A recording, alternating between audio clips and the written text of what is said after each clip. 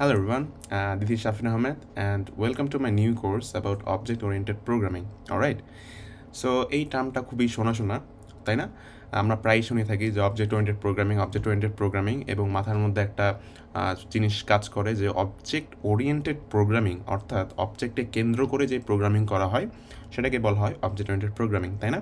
এটাই মাথায় আসে। কিন্তু আমি অনেকের সাথে কথা বলে বা অনেকের সাথে আর কি ডিসকাস করে যেটা বুঝতে পেরেছি যে তারা হয়তো একটু বুঝে যে অবজেক্ট ওরিয়েন্টেড কী, বাট তারা কোনো কাজ করে না এটা নিয়ে, বা খুব একটা নলেজ তাদের থাকে না, স্পেশালি নন সিস স্টুডেন্টের জন্য, যারা আমার মতো নন সিস, তাদের কথা বলছি অ্যাকচুয়ালি। তো তাদের জন্য এই বিষয়টা ক্লিয়ার থাকা খুবই আমার কাছে মনে হয় জরুরি, কারণ object oriented is one of the most popular programming paradigm computer সায়েন্সের দুনিয়াতে, এবং এটা নিয়ে নলেজ থাকাটা আমার মনে হয় প্রত্যেক ডেভেলপারের জন্য ম্যান্ডেটরি। অলরাইট, সো এই প্লেলিস্টটা আমি বানিয়েছি অবজেক্ট ওরিয়েন্টেড সম্বন্ধে একটা ক্লিয়ার কনসেপ্ট দেওয়ার জন্য এবং এটা কীভাবে জাভাস্ক্রিপ্টের সাথে অ্যাপ্লাই করা যায় সেটা বোঝানোর জন্য।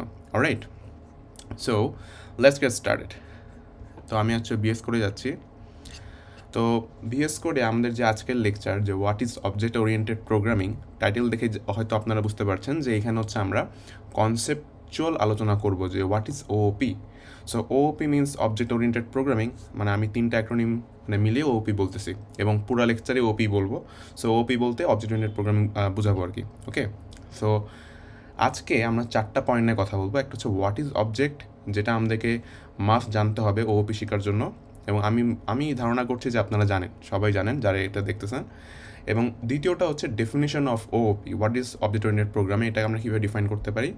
3 নম্বরটা হচ্ছে how traditional OOP works, and 4 নম্বরটা হচ্ছে ওওপির 4টা পিলার, যেটা হচ্ছে 4 প্রিন্সিপাল। এই 4 প্রিন্সিপাল সম্বন্ধে একটা ক্লিয়ার কনসেপ্ট থাকা আমাদের আবশ্যক। ওকে, সো 1 নম্বরটা দিয়ে শুরু করি। তো 1 নম্বর দিয়ে শুরু করছি। তো প্রথমত হোয়াট ইজ অবজেক্ট। অলরাইট, তো এখানে আমি একটা সাইন দিলাম এবং এখানে আমি যদি বলি যে হোয়াট ইজ অবজেক্ট, তো আমি এটার অ্যান্সার হচ্ছে যে object is mainly A a data structure to define real world properties or abstract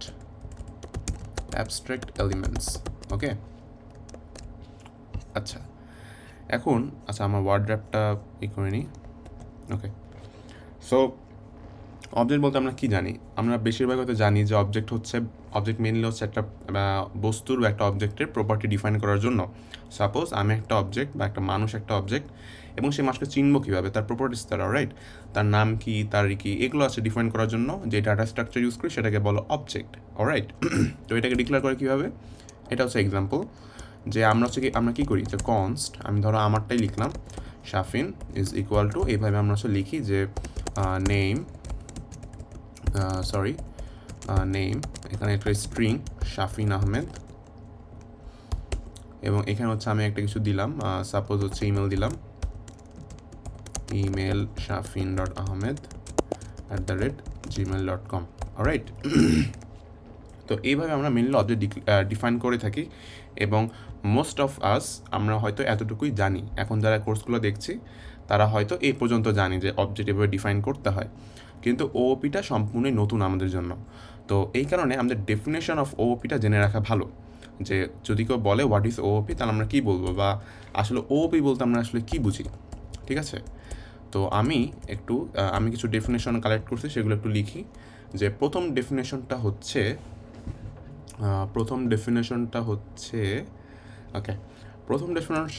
যে অবজেক্ট, ওওপি লিখি, তাহলে ওওপি মানে object oriented programming is a programming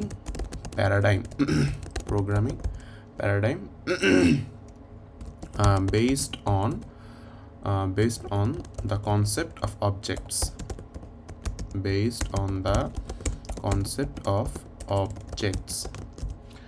so প্রথমে আমি বলছিলাম যে অবজেক্ট ওরিয়েন্টেড প্রোগ্রামিং, অর্থাৎ অবজেক্ট বলতে আমরা যে এখন মাত্র যে আমরা পড়লাম অবজেক্ট সম্বন্ধে এবং এক্সাম্পল দেখলাম, এটাকে বলছে অবজেক্ট ওরিয়েন্টেড।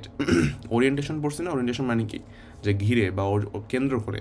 সো অবজেক্টকে কেন্দ্র করে এবং ওরিয়েন্টেড প্রোগ্রামিং। সো এটা একটা স্টাইল, ওকে। অবজেক্ট ওরিয়েন্টেড প্রোগ্রামিং, অবজেক্ট কেন্দ্র করে একটা প্রোগ্রামিং, এবং এটা হচ্ছে এক ধরনের স্ট্রাকচারিং করার জন্য একটা স্টাইল। মানে আমরা যে বলতেছি OOP is a programming paradigm. তো প্যারাডাইম বলতে বেসিক্যালি বোঝাচ্ছে একটা স্টাইল, প্রোগ্রামিং লেখার একটা স্টাইল। অনেকে বলে না হ্যান্ড রাইটিংয়ের কিছু স্টাইল এসেই, তো কোড লেখারও কিছু স্টাইল আছে, প্রোগ্রামিং করারও কিছু স্টাইল আছে, এবং এগুলোকে বলা হয় প্যারাডাইম। এদের মধ্যে one of the most popular হচ্ছে অবজেক্ট ওরিয়েন্টেড প্রোগ্রামিং। এটা হচ্ছে একটা প্যারাডাইম যেটা অবজেক্টের উপর বেস করে করা, এই জন্য এটাকে বলতেছে ওওপি বা অবজেক্ট ওরিয়েন্টেড প্রোগ্রামিং, ওকে। আরও কিছু পয়েন্ট আছে, এগুলো ব্যাখ্যা করতেছি। প্রথমত হচ্ছে যে in OOP objects are self-contained pieces or blocks of code. alright, তারপর হচ্ছে আরেকটা দেখব, সেটা হচ্ছে objects are building blocks of applications, alright, and interact with one another এরকম এগুলাই। তারপর হচ্ছে আরেকটা যদি লিখি যে OOP was developed with the goal of organizing code to make it more flexible and easier to maintain. alright, তো 3 নম্বরটা হচ্ছে objects R building blocks of application in interact with one another. এটা বলতে কী বোঝাচ্ছে? তো আমরা মানে হয়তো অনেকে ওয়ার্ডপ্রেস সম্বন্ধে জানি, বা অনেকে হচ্ছে পেজ বিল্ডার দিয়ে ওয়েবসাইট বানায়, স্পেশালি শপিফাই বা ওয়ার্ডপ্রেস এরকম কোনো সাইটে। তো আমরা জানি যে সেখানে ব্লক হিসেবে কিছু এলিমেন্ট দেওয়া থাকে, যেরকম হচ্ছে হেডিং, ইমেজ, তারপর হচ্ছে সেকশন, এরকম। তো সেম কনসেপ্টে আমরা ওওপি যেটা বলতেছি যে আমাদের কোডগুলো ব্লক আকারে থাকবে, এবং আমরা প্রয়োজন অনুসারে যেখানে যেটা লাগবে সেখানে সেই ব্লকটা বসে একটা পুরো অ্যাপ্লিকেশন ডেভেলপ করব, ঠিক আছে। অর্থাৎ মেনলি বোঝাচ্ছে যে অবজেক্টগুলো ছোটো ছোটো এক একটা ব্লক, ছোটো ছোটো এক একটা অ্যাপ্লিকেশন, এবং ছোটো ছোটো এই ব্লক বা অ্যাপ্লিকেশনকে মিলে একটা পূর্ণ বড় একটা অ্যাপ্লিকেশন তৈরি হবে, ঠিক আছে। তো এইটাই হচ্ছে বোঝাচ্ছে অবজেক্ট ওরিয়েন্টেড প্রোগ্রামিং, বুঝতে পারছি। OOP was developed with the goal of organizing code to make it more flexible and easier to maintain. অর্থাৎ ওওপি কেন হয়েছিল? কারণ হচ্ছে ওওপি আসছে এই কারণে যাতে আমরা এই কোডগুলোকে একটু অর্গানাইজ করে একটু সুন্দরভাবে গোছালো করে রাখতে পারি, এবং ভবিষ্যতে যদি কোনো চেঞ্জ করা লাগে তাহলে সেটা যেন খুব ইজিলি করতে পারি। অলরাইট, আমরা যে ছোটোখাটো প্রজেক্টগুলো করি সেগুলো তো অবজেক্ট ওরিয়েন্টেড প্রোগ্রামিং ইউজ না করলেও সেই সুবিধা যদি আমরা না বুঝতে পারি তাও সমস্যা নাই, কিন্তু ভবিষ্যতে যখন খুব বড় লেভেলের এন্টারপ্রাইজ লেভেলের অ্যাপ্লিকেশন নিয়ে কাজ করব তখন ওওপিটা খুবই জরুরি হয়। তখন হচ্ছে বোঝা যায় যে এটার সুবিধাটা আসলে কী, বা এটা দিয়ে করলে কীভাবে কী ফ্লেক্সিবল হয়। অলরাইট, তো ওওপিটা আসলে খুব দরকারি, এবং এটা হচ্ছে জাস্ট কিছু না, এটা জাস্ট কোডটাকে অর্গানাইজ করার একটা রুল বা কোডটাকে অর্গানাইজ করার একটা মেথড। Alright, OOP. গ্রেট, তো এটা সবই বুঝলাম যে ওপি কেন করা হয়, কী করার জন্য, ওপির ডেফিনেশন কী, এগুলো সব মোটামুটি বুঝলাম। এখন হচ্ছে হাউ ট্র্যাডিশনাল ওপি ওয়ার্কস। তো এই জিনিসটা হচ্ছে আমরা মানে মূলত কনসেপ্টটা বুঝবো যে ওপি আসলে কীভাবে কাজ করে, বা ক্লাসিক্যাল যে ওপি আজ পর্যন্ত কীভাবে কাজ করে আসছে সেটা দেখব। আমরা কিন্তু জাভাস্ক্রিপ্টের ওপি না কথা বলছি না, আমরা বলছি প্রোগ্রামিং ওপি বা প্রোগ্রামিং প্যারাডাইম, বা কম্পিউটার সায়েন্সের অনুসারে প্রোগ্রামিং প্যারাডাইম যে ওপি সেই বিষয়টা দেখতেছে এখন, ঠিক আছে। তো এটা বোঝার জন্য আমাদেরকে একটু যাওয়া লাগবে, আমাদের draw.io-তে একটু যাই। draw.io এখানে একটু গেলাম। এখানে যাওয়ার পর আমি হচ্ছে একটা ফাইল নিব, blank diagram, okay fine, create. আমি এটার নাম দিব কি নাম দেওয়া যায়, আমি এখানে দিব হচ্ছে ওপি, ওকে, রিটার্ন। গ্রেট। আচ্ছা, এখন আমরা একটু কনসেপ্টটা দেখি যে ওপির কনসেপ্টটা আসলে কি, ঠিক আছে। তো কনসেপ্টটা যদি আমি বলি, যে কনসেপ্টটা হচ্ছে প্রথমে এই ওপিতে আমরা যেরকম হচ্ছে এখন আমাদের যদি কোডে একটু যাই তাহলে আমরা দেখবো যে শাফিন, এইটা আমরা ম্যানুয়ালি ডিক্লেয়ার করতেছি, যেটা নেম হবে, ইমেল হবে। আবার আমি যদি আরেকটা অবজেক্ট চাই সাপোজ আমাদের আরেকটা স্টুডেন্ট আসলো, সাপোজ হচ্ছে আমি আরেকটা মানুষের একটা কিছু একটা প্রপার্টি লিখে রাখবো। সাপোজ ওই মানুষটার নাম হচ্ছে কনস্ট হচ্ছে আমি দিলাম হচ্ছে বাবলু। তো এই বাবলু অবজেক্টের আমি যদি প্রপার্টি দিই যে আমাকে আবার লিখতে হবে নেম বাবলু, এবং ইমেল হচ্ছে বাবলু bablu.bubble@gmail.com, ঠিক আছে। তারপর হচ্ছে আমার হয়তো আরেকটা অবজেক্ট আসবে, আমাকে হয়তো বলবে যে আরেকটা অবজেক্ট তুমি লিখো। তো আমাকে আবার লিখতে হবে হচ্ছে কনস্ট বাবলি এখানে লিখে অবজেক্টটা লিখতে হবে নেম বাবলি আবার লিখতে হবে ইমেল, ঠিক আছে, babli@bubble@gmail.com। বাকি যেটা লিখলাম, যাই হোক ওই ইটা মনে পরে দিয়ে দিচ্ছি আমরা, তো এটা সমস্যা নাই, এখানে সেমিকোলন হবে না, কমা হবে একটা। অলরাইট, সো প্রত্যেকবার এইভাবে যে বলবে যে এই তুমি হচ্ছে বাবলুর নাম লেখো, তুমি বাবলির নাম লিখো, আবার কিছুক্ষণ পরে এসে বলবে তুমি হচ্ছে কালাচানের অবজেক্ট ইনসার্ট করো, রাইট। তো এটা খুব একটা মানে কমপ্লিকেটেড জিনিসটা হয়ে যায়, হ্যাঁ, বারবার হচ্ছে এভাবে একই জিনিস বারবার লেখা। এবং আমরা হয়তো একটা কনসেপ্ট আপনি জানি, সেটা হচ্ছে dry principal, which is don't repeat your self. প্রোগ্রামিংয়ে এটা খুবই একটা খুবই একটা ইম্পর্ট্যান্ট একটা কনসেপ্ট যে আমরা কোড রিপিট করব না। তো এই ক্ষেত্রে বারবার একটা জিনিস রিপিট করা, এটা কিন্তু ড্রাই প্রিন্সিপালকে ভায়োলেট করা হচ্ছে, অলরাইট। সো এটা করা যাবে না। তো এটার জন্য আমাদেরকে প্রোগ্রামেটিক্যালি বা ডাইনামিক্যালি অবজেক্ট জেনারেট করতে হবে, ঠিক আছে। তো এই ডাইনামিক্যালি বা প্রোগ্রামেটিক্যালি অবজেক্ট জেনারেট হবে, অটোমেশন যে হবে, এটাই হচ্ছে অবজেক্ট ওরিয়েন্টেড প্রোগ্রামিং। সরি। তো এখন এই অবজেক্ট ওরিয়েন্টেড প্রোগ্রামিংটা কাজ করে হচ্ছে ইসের উপর ভিত্তি করে, একটা ব্লু প্রিন্টের উপর ভিত্তি করে, যে ব্লু প্রিন্টকে বলা হয় ক্লাস, ঠিক আছে। তো আমি একটু এটা ভিজুয়ালি একটু দেখানোর চেষ্টা করি।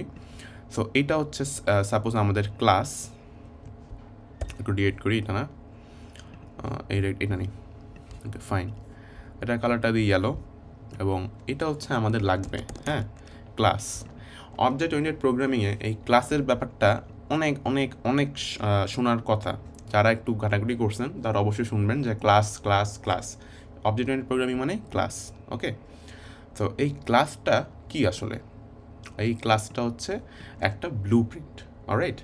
ক্লাসটা হচ্ছে একটা ব্লু প্রিন্ট, এবং এই ক্লাসটার মাধ্যমেই একটা অবজেক্ট কীভাবে কী হবে, বা একটা অবজেক্ট হচ্ছে কীভাবে তৈরি হবে, যে অবজেক্টের স্ট্রাকচার, যে নেম হবে, ইমেল হবে, তারপর এরকম হতে পারে যে একটা মেথড থাকবে, কয়টা মেথড থাকবে, এইভাবে যে বানানো হয় একটা অবজেক্টের, এই যে অবজেক্ট লিটারেলের মধ্যে কী কী বসবে, প্রপার্টি, মেথড, এই পুরো প্ল্যানটাকে আমরা ক্লাসের মধ্যে লিখে রাখি যে এইভাবে হবে। এটা হচ্ছে ব্লু প্রিন্ট, ওকে।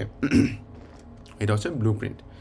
এখন আমি যদি এটা, এবং এই ক্লাসটা কিন্তু আমরা রিয়েল অবজেক্ট না, এটা হচ্ছে জাস্ট ব্লু প্রিন্ট পর্যন্ত, এটা আমরা কিছু করতে পারবো না, এটাতে কোনো অপারেশন চালাতে পারবো না, কোনো কাজ করতে পারবো না, এটা জাস্ট ব্লু প্রিন্ট। আমরা যেমন বাড়ি বানানোর সময় আর্কিটেকচার আমাদেরকে একটা ব্লু প্রিন্ট আর কি এঁকে দেয়, বা বাসার একটা ব্লু প্রিন্ট দেয়, সেই ব্লু প্রিন্ট কিন্তু অরিজিনাল বাসা হয় না, বাসা বানানোর পরে সেই বাসাটা আমরা ব্যবহার করতে পারি, অর্থাৎ কনস্ট্রাকশন হওয়ার পরে আমরা বাসাটা ব্যবহার করতে পারি, তার আগে পারি না, অলরাইট। তো ক্লাসটাও ঠিক এরকম, ক্লাসটাতে শুধু ব্লু প্রিন্ট, এটা আমরা ইউজ করতে পারবো না রিয়েল লাইফ বা রিয়েল অপারেশনের ক্ষেত্রে, আমরা এটা ইউজ করতে পারবো না, এটা শুধুমাত্র ব্লু প্রিন্ট, অলরাইট। তো এখান থেকে তাহলে অবজেক্ট কীভাবে হয়, ফাইন।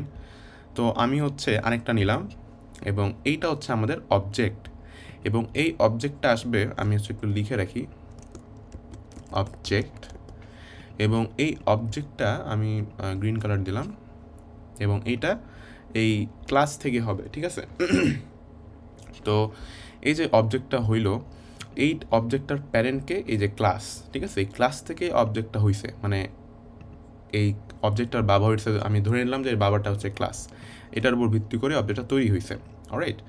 এখন প্রোগ্রামিংয়ের ভাষায় বা অবজেক্ট ওরিয়েন্টেড প্রোগ্রামিং প্যারাডাইমের ভাষায় এই অবজেক্টকে এই ক্লাসের ইনস্ট্যান্স বলা হয়, অলরাইট। আমি যদি একটু লিখি, আরেকটা নিয়ে আসি এখানে, সাপোজ এখানেই লিখলাম যে এইটাকে বলা হয় ইনস্ট্যান্স, ওকে। আমার মনে হয় আপনাদের দেখতে একটু সমস্যা হচ্ছে, আমি একটু জুম করে নিলাম। তো এই অবজেক্টটাকে বলা হয় ইনস্ট্যান্স, এই ক্লাসের ইনস্ট্যান্স। আমি আবারও রিপিট করছি যে আমাদের একটা ব্লুপ্রিন্ট আছে এবং এটাকে আমরা প্রোগ্রামিং ভাষায় ক্লাস বলতেছি। এই ক্লাসের উপর ডিপেন্ড করে আমরা যে অবজেক্টটা বানাবো, আচ্ছা ধরি যে এটা হচ্ছে আমার ক্লাস, এটা হচ্ছে আমার অবজেক্ট। এই ক্লাসের উপর ডিপেন্ড করে যেই অবজেক্টটা বানাইলাম, এই অবজেক্টটাকে এই ক্লাসের ইনস্ট্যান্স বলতেছি, হ্যাঁ, ইনস্ট্যান্স। এবং এই ক্লাস থেকে এই অবজেক্টটা তৈরি হওয়ার যে প্রসেস, এই প্রসেসটাকে বলতেছি ইনস্ট্যান্সেশন। ওকে, ইনস্ট্যান্সেশন। তো আমি যদি একটু দেখি, এখানে হচ্ছে আমি গেলাম, ইনস্ট্যান্সেশনই বলার কথা, যদি একটু ভুল হইতে পারে, আই এম নট শিওর, ইনস্ট্যান্সেশনই ছিল, ইনস্ট্যান্সেশন এরকম কিছু একটা ছিল। তো এটা প্রসেসটাকে বলে ইনস্ট্যান্সেশন এবং এই অবজেক্টটাকে বলে ইনস্ট্যান্স, এই ক্লাসের ইনস্ট্যান্স। ওকে, আশা করি এতটুকু আমরা বুঝতে পারলাম। ফাইন। এরপর ইনস্ট্যান্স বলে এবং এইটার মাধ্যমে এই ক্লাসের উপর ডিপেন্ড করে তুমি আমরা যতটা ইচ্ছা ততটা অবজেক্ট বানাতে পারি। ঠিক আছে, এই ক্লাসের উপর ডিপেন্ড করে, কোনো সমস্যা নাই, আপনাকে বারবার বলতে হবে না বা টাইপ করতে হবে না ইমেল নেম। এখানে একবার বলে দিব যে ব্লুপ্রিন্টে কী কী বসবে, বারবার এই ক্লাস থেকে ইউজ করে করে আমরা হচ্ছে অবজেক্ট তৈরি করতে পারবো। তো আমরা একটা রিয়েল লাইফ এক্সাম্পল দেখি। আমি কোনো জাভাস্ক্রিপ্ট এক্সাম্পল দেখাচ্ছি না, জাস্ট নর্মাল আমরা একটা এক্সাম্পল দেখব। আমরা একটা নর্মাল এক্সাম্পল দেখি, যে কোনো ল্যাঙ্গুয়েজ। আমি জাস্ট হচ্ছে এটা ফিকশনাল হিসেবে জাস্ট দেখাচ্ছি যে কীরকম হতে পারে আসলে। তো আমাদের এটা হচ্ছে একটা ক্লাস, ইউজারটা ক্লাস হতে পারে। এটা একটু সাইজটা বাড়ায় নিই, এটার সাইজটা একটু বাড়ায় নিই, ঠিক আছে। সো ইউজার একটা ক্লাস হতে পারে, ইউজার এটা হচ্ছে একটা ক্লাস, হ্যাঁ, ইউজার ক্লাস। এটা মানে অর্থাৎ একটা ব্লুপ্রিন্ট, ইউজারদের জন্য ব্লুপ্রিন্ট। তো একটা ইউজারের কী লাগে, নেম লাগে। সো আমি হচ্ছে নেম দিয়ে রাখলাম এখানে কিছু একটা নেম, তারপর হচ্ছে ইমেল, আর দিয়ে রাখলাম পাস। আচ্ছা, এখানে হচ্ছে আমরা জাস্ট এটা মানে খুব সিরিয়াসলি নেওয়া লাগবে না, জাস্ট একটা এক্সাম্পল দিয়ে বোঝাচ্ছি যে কীরকম হতে পারে অবজেক্ট ওরিয়েন্টেড। তো ইউজার হচ্ছে একটা ক্লাস, এর ভেতর থাকবে নেম, ইমেল, পাস। এখন প্রত্যেকবার আমরা যেরকম যে এখানে বারবার টাইপ করলাম Shafin name email, Bablu name email, Babli name email, এরকম কিছু করতে হবে না। আমরা কি করব, আমরা জাস্ট সিম্পলি যখন অবজেক্ট ক্রিয়েট করতে হবে আমরা খালি বলবো যে আচ্ছা ইউজার টাইপের অবজেক্ট ক্রিয়েট করতে হবে, তাহলে আমি কী করব, নিউ ইউজার, তারপর এর ভিতরে আমরা দিয়ে দেবো যে নেম কি। সাপোজ আমি দিয়ে দিব যে শাফিন, নামটা শাফিন হবে, তারপর ইমেল হবে shafin.ahmed@gmail.com, আর পাসটা হবে 1 2 3, ঠিক আছে। এটা দিব, সাথে সাথে এরকম একটা অবজেক্ট ক্রিয়েট হয়ে যাবে, নেম, ইমেল, পাস। আরও চাইলে আমি অবজেক্ট ক্রিয়েট করতে পারি আরও ডাটা দিয়ে, ঠিক আছে। একদম ইজি, আমাকে বারবার টাইপ করতে হবে না। এইটাই অবজেক্ট ওরিয়েন্টেড প্রোগ্রামিং, অলরাইট। আচ্ছা, তো আশা করি এটা এতটুকু বুঝলাম। তো এতটুকু বোঝার পর আমাদের আর কি আছে, যে দ্য 4 প্রিন্সিপাল অফ ওওপি। তো এটা কেন আসতেছে, আর 4টা প্রিন্সিপাল আবার কি? আপনি তো বললেন যে অবজেক্ট ওরিয়েন্টেড প্রোগ্রামিং এটাই শেষ, তাহলে আবার 4 প্রিন্সিপাল, এটা আবার কি? ওয়েল, 4 প্রিন্সিপাল কখন লাগবে আমাদের, এটা হচ্ছে প্রশ্ন, তাই না? তো 4 প্রিন্সিপালটা লাগবে এখন হচ্ছে আমি বুঝলাম যে স্ট্রাকচার বানাইতে হয়, এই ক্লাস, এই ব্লুপ্রিন্ট বানাইতে হবে। একটা বাসা তৈরি করার জন্য ফার্স্ট আমাদের ব্লুপ্রিন্ট বানাইতে হয়, যে বাসার স্ট্রাকচার কীরকম হবে, কোথায় কী থাকবে, সুন্দরভাবে গোছালো হবে নাকি, কোথায় এই রুম থাকবে, কিচেন থাকবে, ড্রয়িং রুম থাকবে, এগুলো একটু বুঝে শুনে বসাইতে হয়। তো এই যে এই স্ট্রাকচার, এটা যে বানাবো, এটা তো অবশ্যই কোনো সূত্র থাকবে বা কোনো ধরনের নিয়ম থাকবে, কোনো ধরনের নিয়ম মেনে চলেই তো আমাদেরকে একটা স্ট্রাকচার বানাতে হবে, তাই না? তো এই নিয়মটা আসলে কি?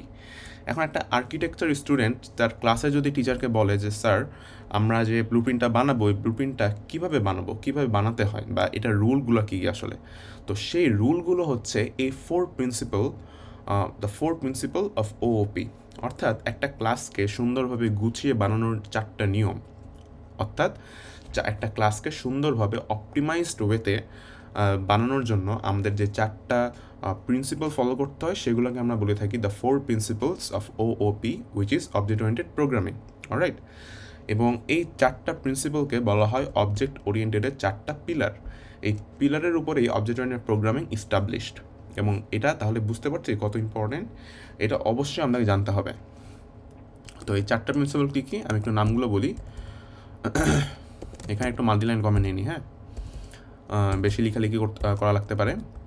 তো প্রথম প্রিন্সিপালটা হচ্ছে অ্যাবস্ট্রাকশন, ওকে, অ্যাবস্ট্রাকশন, গ্রেট। 2 নম্বরটা হচ্ছে অ্যাবস্ট্রাকশনের পরে আসে হচ্ছে ইনক্যাপসুলেশন, অলরাইট, ইনক্যাপসুলেশন। 3 নম্বরটা হচ্ছে ইনহেরিটেন্স, ইনহেরিটেন্স, এবং 4 নম্বরটা হচ্ছে পলিমরফিজম, পলিমরফিজম, অলরাইট, গ্রেট। এখন এই 4টা আসলে কী কী, নাম তো খুব ফ্যান্সি নাম, দেখে মনে হচ্ছে যে খুব কঠিন টার্ম, বাট আসলে খুব একটা আহামরি কিছু না। আমি একটু সহজ করে বোঝানোর চেষ্টা করি, এবং যতটুকু আমাদের লাগবে জাভাস্ক্রিপ্ট নিয়ে কাজ করার জন্য ততটুকু আমি বলে যাব, অলরাইট। তো অ্যাবস্ট্রাকশন আসলে কি, তো একটু দেখি যে প্রথমে এর সংজ্ঞাটা আমাদের কি বলতেছে। তো অ্যাবস্ট্রাকশন যদি বলি তাহলে abstraction means ignoring or hiding details that don't matter, allowing us to get an overview perspective of the thing we are implementing instead of messing with details that don't really matter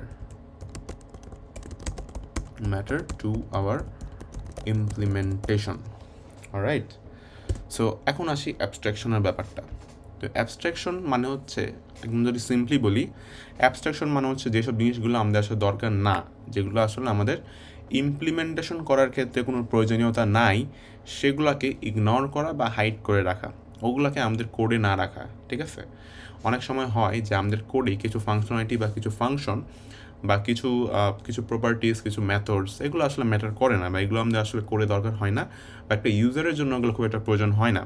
তো সেক্ষেত্রে এই কোডগুলো আমাদের এই কোডের ভিতরে রাখা খুব একটা লজিক্যাল না, বরং এটা আমাদের কোডকে মানে পারফরমেন্সগুলোকে একটু স্লো করে দিতে পারে, কিংবা এগুলো বেশি মেমোরি জায়গাগুলো দখল করে ফেলতে পারে, যেগুলো আনইউজ থাকে বা যেগুলো খুব একটা প্রয়োজন হয় না। তো সেগুলো এখানে বলতেছে যে ইগনোর করতে বা হাইড করতে, এই ডিটেলসগুলো দরকার নাই। আমি যদি একটা উদাহরণ দিয়ে বুঝাই, যে একটা ফোনের ইন্টারনালি অনেক কিছু হতে পারে, অনেক ধরনের ফাংশন থাকতে পারে, যে ব্যাটারি চেক করা, টেম্পারেচার চেক করা, প্রসেসর ঠিকভাবে সবগুলো কোড কাজ করছে কি না, বা আরও লো লেভেল যে ডিটেলগুলো, যেগুলো একটা ইউজারের কখনোই কাজে লাগতে পারে না। একটা ইউজার খালি চিন্তা করবে যে মোবাইল বাটনের মাঝখানে চাপ দিলে বা হোমে চাপ দিলে হোমে আসবে, তারপর হচ্ছে মেনুতে গেলে অ্যাপস দেখাবে, এগুলোই তো না, মানে নর্মালি পাওয়ার বাটন অন করলে পাওয়ার হবে, এই তো, এছাড়াও তো আর কোনই না।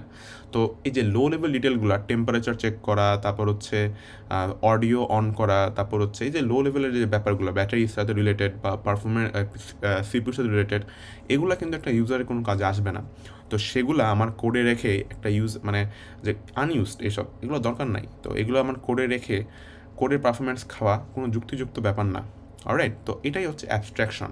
অবজেক্ট ওরিয়েন্টেড প্রোগ্রামিংয়ে আমরা ক্লাসের ভিতরে এরকম অহেতুক জিনিসপত্র বা যেগুলো কোনোদিন কাজে লাগবে না ইউজারের, সেগুলো আমরা দূরে সরিয়ে রাখবো বা ইগনোর করবো বা হাইড করে রাখবো, এটাকে বলা হয় অ্যাবস্ট্রাকশন, ওকে।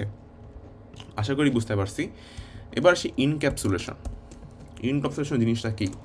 তো ইনক্যাপসুলেশন একটু শর্টেই বলি, নাহলে বেশি টাইপ করার সময় চলে যাচ্ছে। তো keeping properties and methods private inside the class, right? So they are not accessible from outside the class. Some methods can be exposed as a public interface API.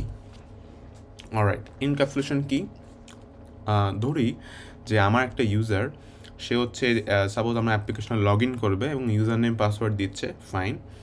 এখন এই ইউজার নেম পাসওয়ার্ড এই দুইটা জিনিস আমি কি চাই যে আমার অবজেক্ট ওরিয়েন্টেড থেকে কেউ দেখতে পাক বা এটা হচ্ছে কোনোভাবে এক্সপোজড হোক বাইরে, এটা নিশ্চয় চাই না। এটা হচ্ছে একটা প্রাইভেসি রিলেটেড ইনফরমেশন, এটা আমি চাই না যে এটা কোনোভাবে এক্সপোজ হোক বা এপিআইয়ের মাধ্যমে পাবলিক ইন্টারফেসের সাথে যুক্ত হোক।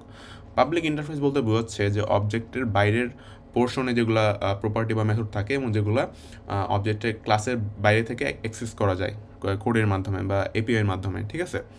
তো আমি চাই না যে আমার ওই ওই প্রপার্টিগুলো যেগুলো হচ্ছে ইউজারের পাস বহন করছে বা ইউজার নেম বহন করছে বা অথেন্টিকেশন রিলেটেড ইনফরমেশন বহন করছে, সেগুলো কোনোভাবে এক্সপোজড হোক বা কেউ বাইরে থেকে এটা অ্যাক্সেস পাক।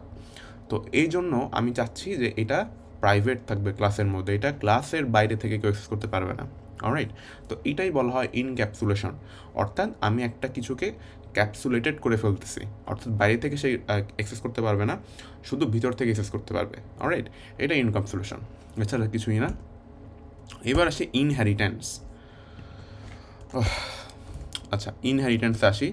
তো ইনহেরিটেন্স এখানে আসলে হচ্ছে আমি যদি একটু সংজ্ঞাটা নিই ইনহেরিটেন্সের, তাহলে যেটা পেয়েছি সেটা হচ্ছে ইনহেরিটেন্স বলতে যেটা বোঝাই সেটা হলো মেকিং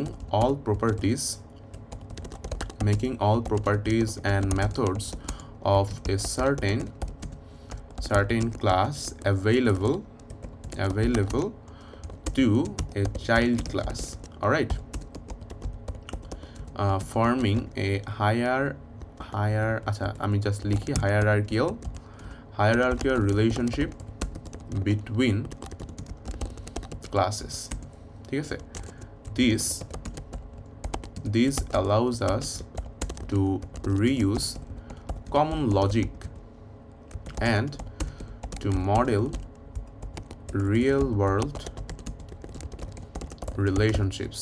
এখানে আপনার এই সংজ্ঞা পুরোটা বুঝতে হবে না যে কি কি বলতেছে ওয়ার্ড বাই ওয়ার্ড, আপনি শুধু এই জিনিসটা দেখেন যেখানে বলতেছে this allows us to reuse common logic and two model real world relationships. এতটুকু বুঝতে ইনহেরিটেন্স শেষ। এখন আমরা একটা এক্সাম্পল দেখি। সাপোজ আমি এখানে একটা ক্লাস নিলাম, ঠিক আছে? এখানে একটা ক্লাস নিলাম, এটার নাম দিলাম ইউজার। আমি জানি উপরে দিছি, বাট এটা একদম নতুন করে একটু বুঝাই। এখানে কয়টা প্রপার্টি থাকবে, নেম, ইমেল